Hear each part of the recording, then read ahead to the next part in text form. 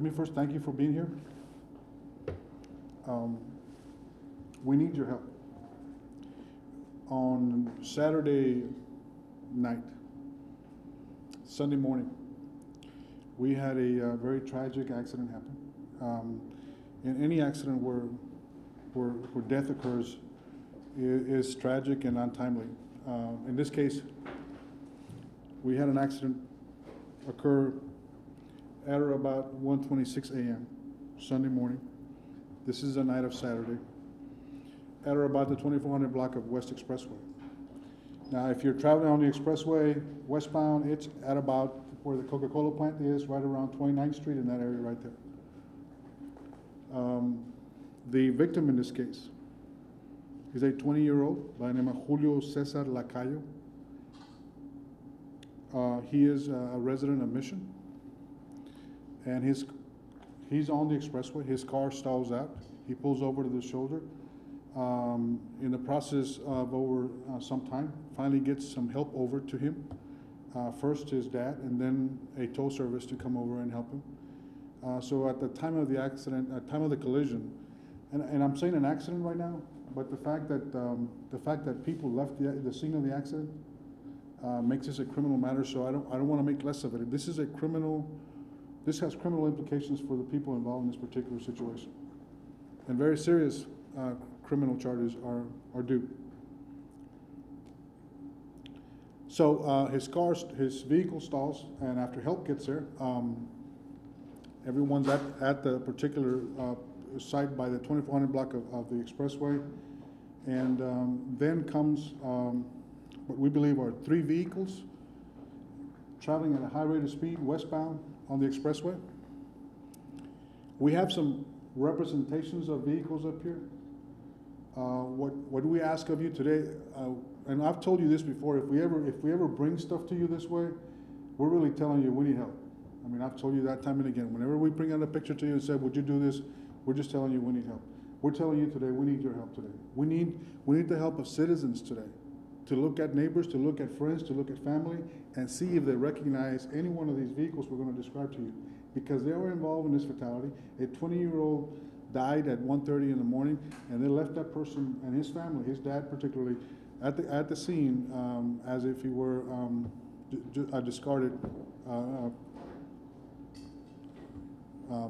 body at that time. Suspect vehicle number 1 is what we think is a dark-colored pickup truck, like the one described up here. That vehicle, and a suspect vehicle number 2, another pickup truck, but light in color, are essentially what we feel like they may be racing on the expressway.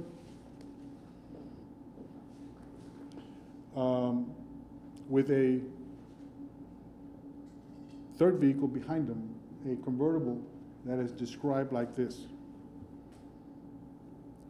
I'm corrected. I'm told that the person that had gone to help him was a friend of his, not his dad. I'm sorry. So I want to be clear on that. So we have these 3 vehicles essentially traveling at a high rate of speed on the expressway, westbound.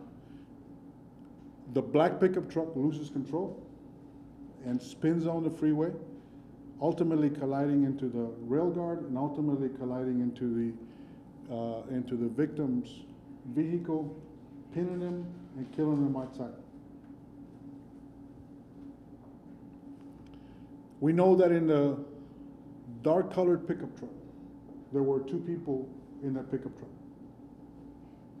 We know that in the convertible, there were 3 girls in the convertible, right behind it.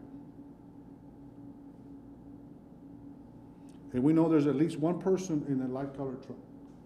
All of these people, if we can ever identify them and have them been part of this, are subject to prosecution in this case.